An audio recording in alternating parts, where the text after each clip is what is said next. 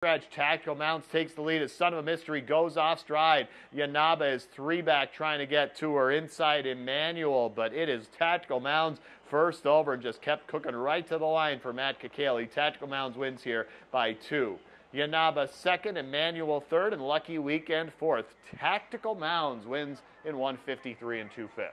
Takes Son of a Mystery, and then the favorite Yanaba seemed to be picking up her cover, but Tactical Mounds left her behind for the win in this 6th race.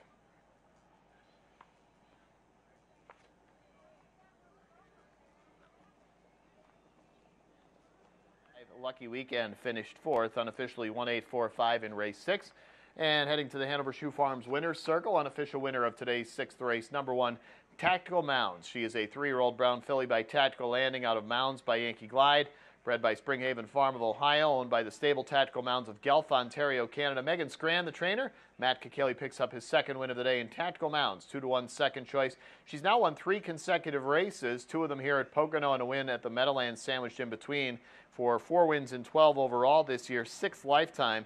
And the mile today, 153 2 for 1, Tactical Mounds.